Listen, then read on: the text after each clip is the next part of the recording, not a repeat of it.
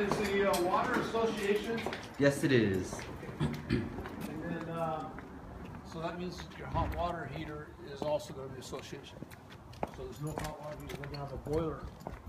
Every so often we have a boiler around here. So I have a big pool heater.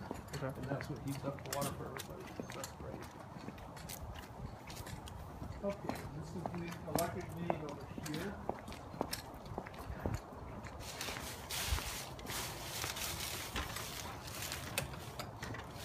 Okay, come on up. Okay. You're L3, so here's number 3 here, and you've got 90 amps of power coming in, almost the same as a regular single-story house. If everything's dead in your unit, nothing's working, you want to come here, somebody shuts you down. Okay. Okay, that's where you come back and turn it on. Okay, gotcha.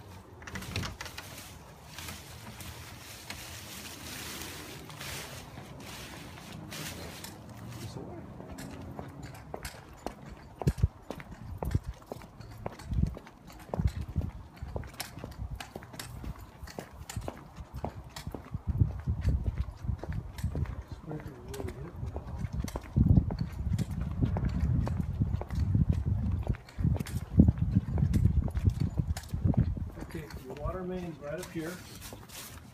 Copper plumbing coming in, copper throughout. Can't get any better than that. I took a pressure test off this hose bib, and you've got, you were high on that, I think, 80 psi. Minimum's 40, up to 80. So you're at the high end, which tells we have lots of water pressure. Okay. And you should have plenty for everything. Now, one thing we did note down is, especially inside the windows, that it's got some like mildew inside the windows, and I think it's all because of the sprinklers from the association are hitting it. Mm-hmm. So you guys want to, contact somebody at the president, whatever, somebody at the association, and say, hey, can you have the landscaper come by and adjust my sprinklers down? It's killing my unit. Okay. Okay, because they probably just don't know about it. Right. Okay. Okay, let's go inside.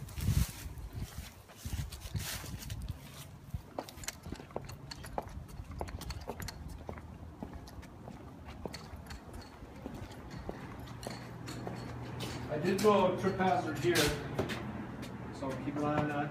Yeah, I noticed that coming. Good on it? No, I just saw it. There's no doorbell. Yeah. These closet doors are ill-fitting. You got to kind of do them both at the same time to get them closed. You can't do one or the other. Oh, okay. Okay, so you need a little adjusting on that. There was a broken cover right over there. Slider rollers need to be clean and adjusted. If you pull on it, you can hear it's hitting the water right there. So they need adjusting on that. And screen damage.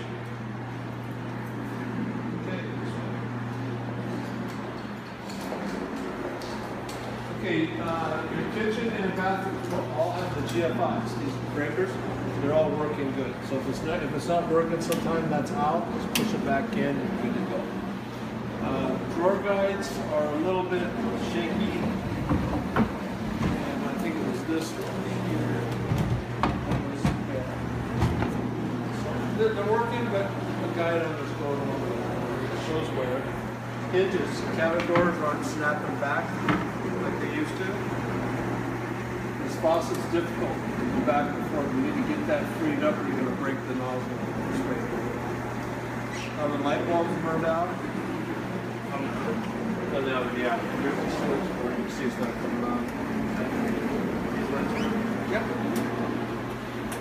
Fan works. Electric stove and oven, everything's working good. Now here's the sub panel. I showed you your main outside. This is the sub. So if isolated things are not working, this is where we want to come. If any of these breakers are sitting in the middle, halfway out, that's the one that's been tripped. Whatever you added in that area, take it back out, come back, reset it. To reset it, you got to go all the way off and then on. You can't just go on and keep kicking back on. I'm taking the cover off. You got copper from the main to here, aluminum on the 220, which is proper. And then all the rest is copper. Looks good.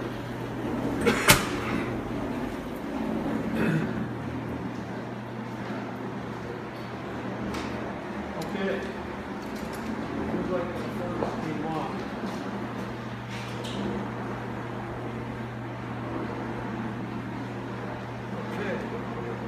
the furnace.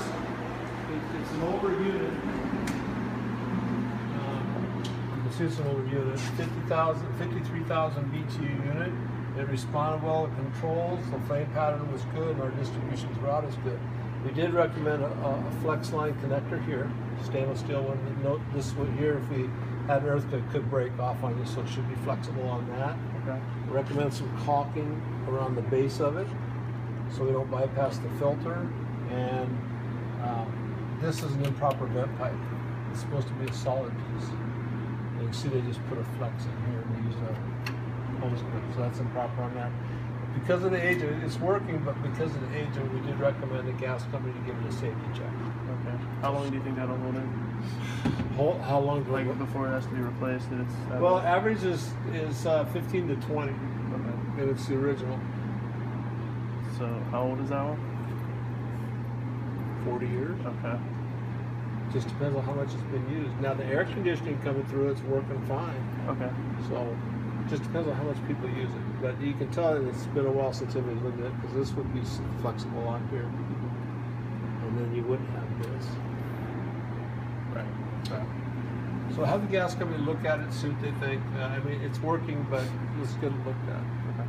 They're the expert at the end of the line, so that's what we want to get looking at it.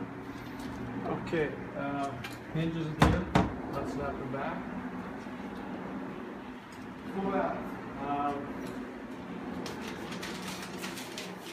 No sink stop, no tub stop. Tub valve is difficult to go hot and cold. It's real tight on that. It also leaks at the valve. Sour heads leak. Recommend refinishing on here. If you look close at this, Brett, you can see all these scratches in it. Right. So I think it's going to need to be refinished. See, it's still leaking. Not much I can do about it. That's why it's been looking like this, because it's been leaking. And door damage and the door rubs. Okay, let's go to that bedroom straight out. Door rubs. Window rollers are rough on the window. See how that is. They'll open it for you, but they're going to make noise. And see how you can see mildew and stuff in here? Mm-hmm. Even in there. So that's why I want you guys to get on the landscaping out here and get those things down, because it doesn't do your place any good. Okay. Missing the closet doors.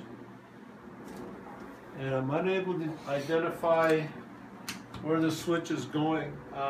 It's usually a top or bottom outlet that it goes to for your light.